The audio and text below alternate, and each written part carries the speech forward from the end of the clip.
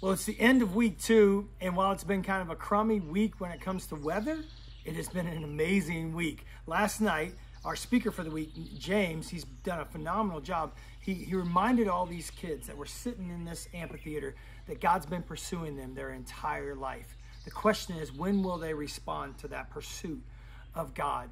And we broke up to small groups, and we had 24 kids give their hearts to Jesus last night. 45 kids say they want to rededicate their hearts to God, just saying, I want to be followers of Jesus Christ. I mean, I'm absolutely amazed as we stand, no matter how bad the week has been with weather and having to be pushed inside because of all the storms and the activity with smoke. And here we are, God is still saving, God is still moving. And it's not just here, it's in our area, it's throughout the world. I talked to Phantom Ranch.